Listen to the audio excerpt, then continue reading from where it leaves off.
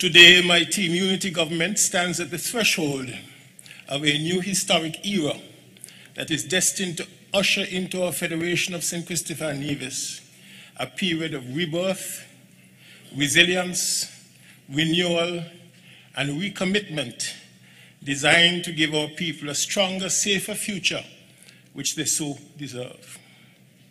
At this particular moment in world history, when every single continent, nation, city-state, town and village has had to contend with the cataclysmic shift in terms of their collective way of life, the decimation of economies, the considerable loss of life, and the countless infections brought about by the novel coronavirus, now dubbed COVID-19 pandemic.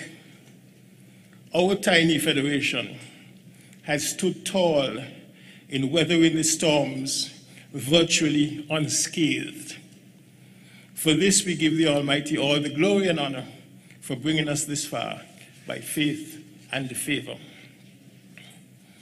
Our very own election campaigning, the conduct of our general election on June 5th, 2020, and the inauguration of the new government were done under rather unusual circumstances in compliance with COVID-19 rules and protocols.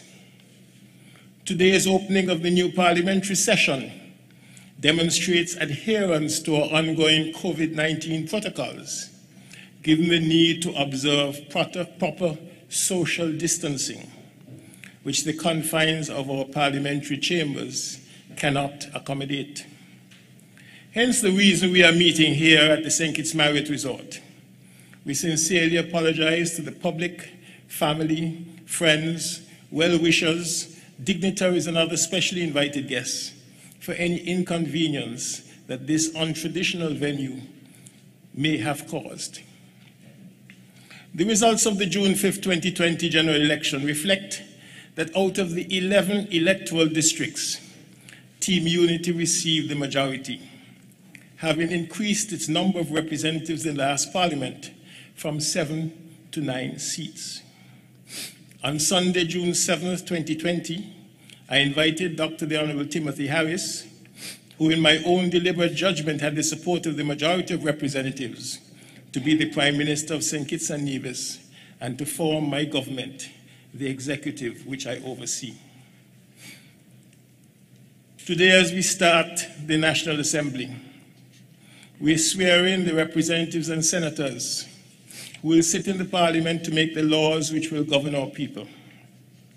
There will be 12 members on the government benches, 9 elected representatives and 3 nominated members, senators, and 3 members on the opposition benches, 2 elected representatives and 1 nominated senator. As we stand at the start of the second term of Team Unity government, it is necessary to remind our citizens and residents of St. Kitts and Nevis of the vision, ethos, and overarching aim of the Team Unity movement, which was launched on September 26, 2013, following the agreement of the People's Action Movement, PAM, the Concerned Citizens Movement, CCM, and the People's Labour Party, PLP, to set aside party politics and form a coalition. I would have undertaken a similar exercise in the throne speech, which I would have delivered as the then Governor General's deputy on Thursday, May 14, 2015.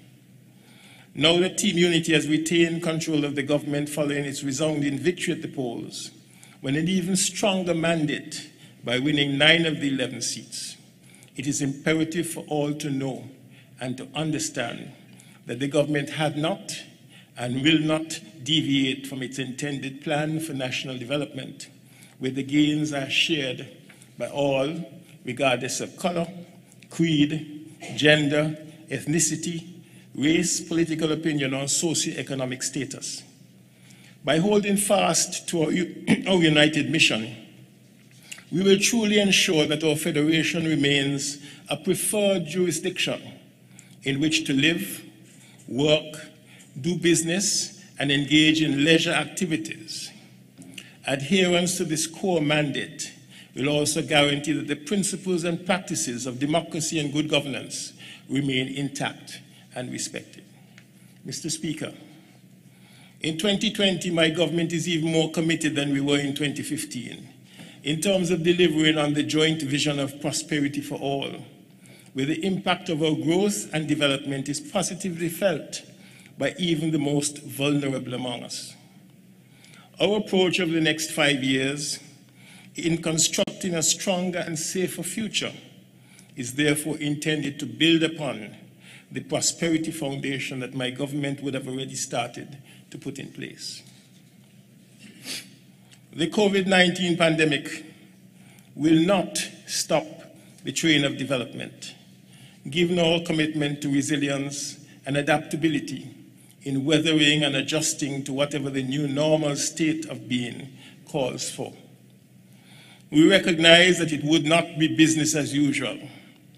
We also recognize that this moment in time, more than ever before, is a period that calls for innovation, creativity, and resilience as we set about the task of reopening our economy and our borders in a careful and measured manner. To do otherwise would be a foolish undertaking that threatens the achievements we would have already made in the socioeconomic, cultural, and political transformation of our country. My government views our people's needs, our health, and our wellness as priority number one. We will not compromise public health on the altar of economic expedience. Mr. Speaker, my government intends to maintain a people-centered approach to governance. Our people deserve to take up every space in all areas of human endeavor, whether it be through education, skills development, good jobs, public service, entrepreneurship, and attraction of investments to our federation, be they of local, foreign, or joint venture origin. Mr. Speaker, we were able to make significant strides in developing this people-centric agenda by a number of noteworthy achievements, which cannot all be documented here. Yet there are several which are worthy of recall, as they have now put us on a strong footing to further advance our nation in the next 5 years. These include removal of value-added tax, VAT, from the cost of food, medicine, funeral expenses, and educational supplies. Full repayment of the $117 million debt due to the International Monetary Fund, IMF. This major feat, which together with prudent financial administration over the past 5 years, has enabled us to roll out a historic $120 million economic stimulus package, which is unmatched by most CARICOM jurisdictions. Introduction of enhanced health services, such as chemotherapy-based oncology treatment, mental health, and related occupational therapy. Development of the CBI-funded hurricane roof repair program, from which over 3,000 households have benefited.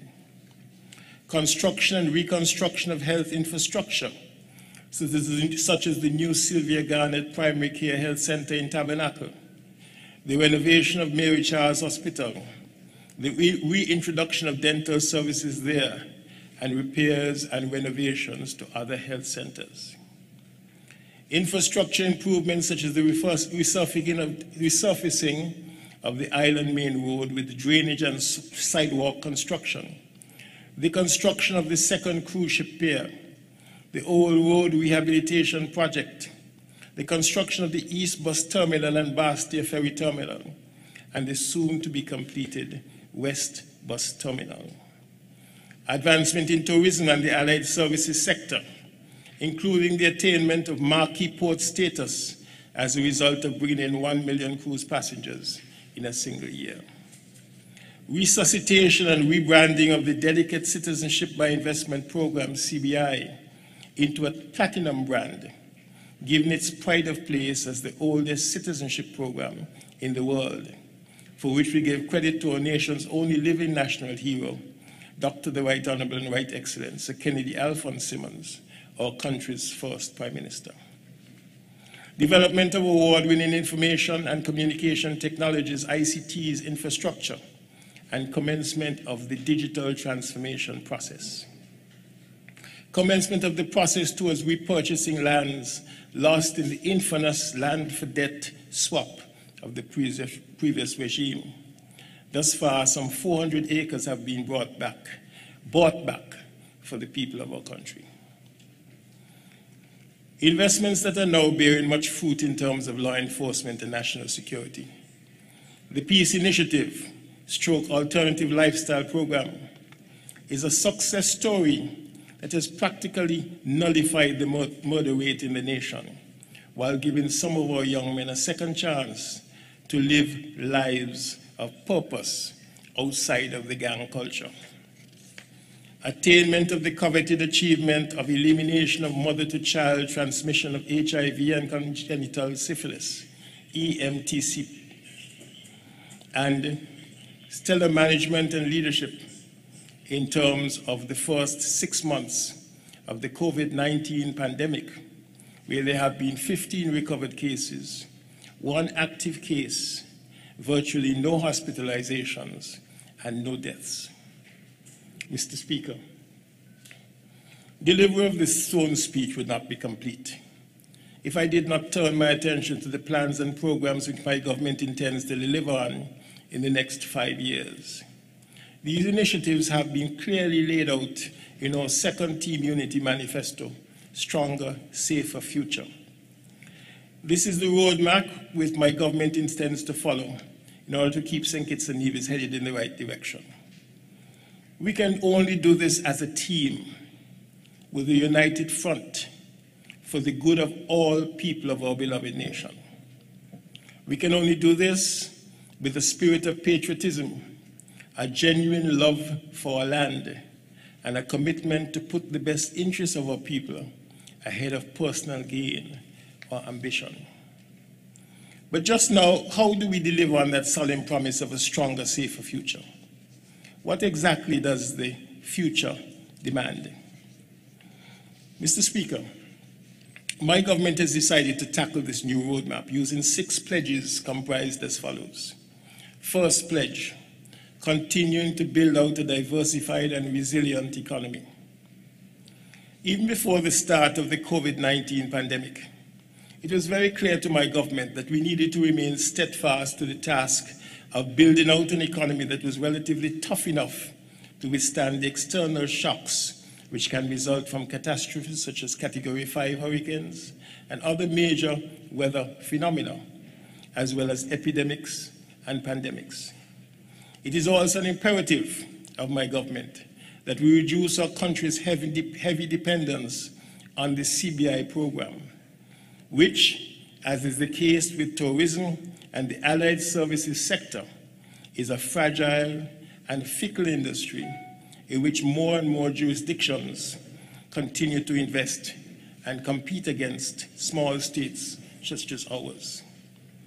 COVID-19 is teaching all our countries the imperative of economic diversification and investment in new and emerging drivers while strengthening traditional sectors such as agriculture, manufacturing, the digital economy, and financial services.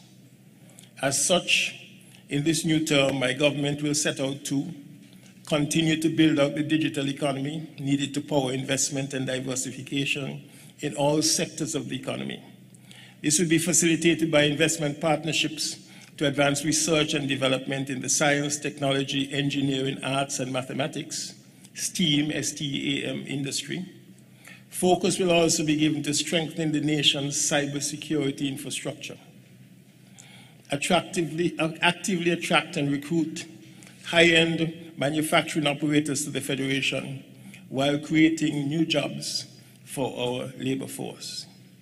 Facilitate new trade agreements with emerging markets such as India, Brazil, and South Africa in order to promote exports and attract new investments from these jurisdictions.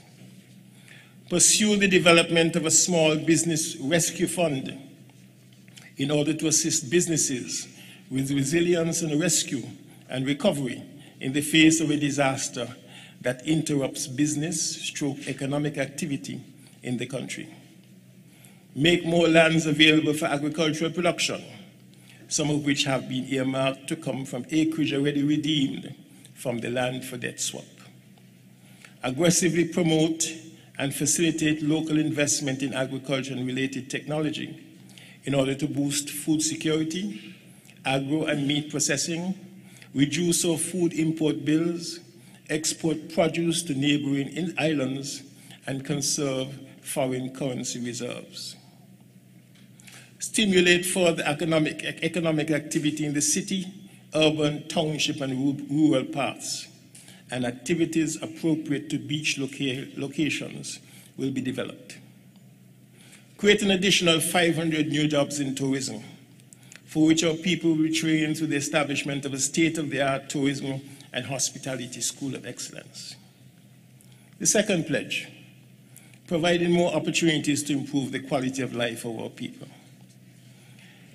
In my government's first term, much was achieved in order to improve the standard and quality of life for the people of St. Kitts and Nevis. This has included comprehensive social safety net programs, particularly the Poverty Alleviation Program and skills development initiatives. Equally, attention has been paid to improvement in the housing stock in the country and family-centered programming. As such, in this new term, the public can expect my government to embark upon the following: further improve the housing stock in the country through construction of condominiums in East and West Streets in Newtown, for example. Continuous construction of decent low-income housing throughout St. Kitts and Nevis. Create an additional 2,000 jobs in order for families to be more financially secure. Improve social services delivery to vulnerable populations such as children, the elderly, physically and mentally challenged individuals. Improve opportunities for young people to develop their talents in culture and the performing arts. Creation of the new Ministry of Arts, Entertainment and Related Entrepreneurship will underpin this development among our young people. Complete the process of regularizing the status of employees in the Skills Training and Empowerment Program STEP, who are now being formally received in the public service. This will greatly enhance their standard of living. Construct a multi-purpose complex to address the talent formation needs of our young people in various sporting disciplines. Development of a national sporting policy will enhance this development. Construct a national theatre for the performing arts. Earmark 2,000 house lots for low, medium, and high-end residential developments. And buy back more of the land that was lost in the unfortunate land for debt swap. Mr. Speaker, the third pledge, protecting our people and our borders. My government has the greatest respect for the maintenance of law and order within our tiny jurisdiction. Equally, my government is committed to the protection of our people in times of emergency and disaster, with the aim of saving lives and livelihoods. As a result of this, over the next 5 years, one can expect that our team unity government will enhance community policing in order for citizens and residents to develop a sense of responsibility and partnership with the police in securing local neighborhoods. Bolster the Royal St. Christopher and Nevis Police Force by creating opportunities for development of specialist capabilities, training both technical and academic, and also upward mobility in the police force. Construct a new facility for Her Majesty's Prison as part of an ongoing process towards rehabilitation, reintegration, and reorientation of offenders. Continue the build-out of the national security infrastructure. Provide legislative support to strengthen the operational mandate of NEMA.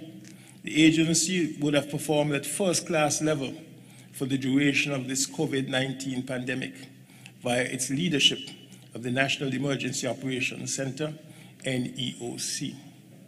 Facilitate improved service delivery among officers assigned to the National Emergency Management Agency, NEMA, Customs, and Immigration Departments. Provide improved facilities for the Coast Guard and the Coast Guard base, and establish a St. Kitts and Nevis identity and citizen registration solution. Fourth pledge, enhancing public services and infrastructure. Mr. Speaker, it goes without saying that if a nation cannot properly invest in the health, education, social, and community services to its people, then the people of that nation will be denied the best opportunity to develop and to thrive, and to become their best selves. As a result, my government has heavily invested in these community services, with a firm resolve to continue doing all in our power to meet the needs of the public through the provision of improved public services and infrastructure. To do this, Team Unity will continue the build-out of the cardiac catheterization laboratory within the institution-based health service in order to address the high incidence of heart disease among our people. Catheterizations prevent the likelihood of blood clots that create heart attacks and thereby save lives, given the high incidence of non-communicable diseases, NCDs, among our people. This laboratory service is a major development. Construct the state-of-the-art Bastia High School in East Bastia. Commence the construction of a new general hospital in West Bastia. Construct a new health center in St. Peter's. Renovate and repair the property at Fortlands Bastia, earmarked as the new home of the Spectrum Center, in order to treat our nation's children and young adults who have been diagnosed with autism. Finalize build-out of the National Health Insurance, NHI, in order to provide medical coverage to all, regardless of socioeconomic status. Establish a graduate studies fund through the Social Security Board that will assist nationals who wish to pursue graduate studies in priority areas determined by government. Construct a National Training Institute, NTI. Assist persons with disabilities to live their lives with dignity, and in so doing, participate more fully in the development of the country. Undertake coastal protection and revetment projects at Fortlands, Irish Town Bay Road, New Guinea, Frigate Bay, and Black Rocks. Continue pursuit of the feasibility, design, and build phases of a bridge to connect St. Kitts and Nevis. Construct bypass roads connecting areas such as Sandy Point, Keon, Otleys, and Lodge villages, and Challengers and Halfway Tree. Fifth pledge, pursuing a greener, more sustainable future. Mr. Speaker, any future development plan for St. Kitts and Nevis cannot be successfully achieved without due regard and care being taken for and on behalf of the environment and our planet in general. The greening of St. Kitts and Nevis is therefore of paramount importance, even as we build our new infrastructure that will help to continue to explore development of geothermal energy, as well as power from wind and the sun, to fuel domestic, industrial, and commercial endeavors. Develop the Royal Bastia Valley National Park. Enforce regulations and laws regarding prohibition of sand mining from guts and beaches. Implement proper management of protected areas, and build the capacity of foreign rangers. Pursue soil conservation policies and programs to safeguard our natural resources. Prevent construction too close to guts and rivers, and install buffer zones along the banks of rivers and guts, and along coastlands and wetlands via use of vegetation and engineered solutions. Construct a 16-megawatt solar farm to provide our people with access to affordable electricity. This facilitates the hotel and manufacturing sectors too, as operational costs will be considerably reduced. Implement a phased approach with a ban on single-use plastics, and introduce an introductory duty-free concession on the importation of alternatives to single-use plastics. Enforce the Litter Abatement Act. Explore and encourage business opportunities in waste to energy options, and also recycling. Ensure full functionality with the St. Kitts and Nevis Marine Management Areas, SKNMMA, by 2021, inclusive of completed management plans and related regulations. Facilitate the development and economic diversification in the blue economy by investment in aquaculture, development of a high seas fisheries unit, and provision of training and technical assistance to fishers and marine resources officers, etc. Incorporate climate resilience in every area of economic development, particularly those zones with heavy impact on our natural resources. Develop adaptation strategies for the agricultural sector and the marine and coastal environments. Amend building codes to include residential and commercial water harvesting and the construction of systems. Sixth pledge, maintaining our commitment to a good governance agenda at every level. Mr. Speaker, in 2015, my government would have campaigned on a good governance agenda that has had as its fulcrum the preservation of our democracy that had been steadily eroded by the previous regime. In 2020 and beyond, this is an even more focused commitment for my government's second term in office. As a result, the following are some of the goals that will be pursued. Constitutional reform that is inclusive of electoral reform, inclusive of a mandated residency requirement for vote eligibility. This will be the subject of national consultation in order to arrive at a consensus position. Enact legislation limiting the tenure of the Prime Minister to 2 consecutive terms.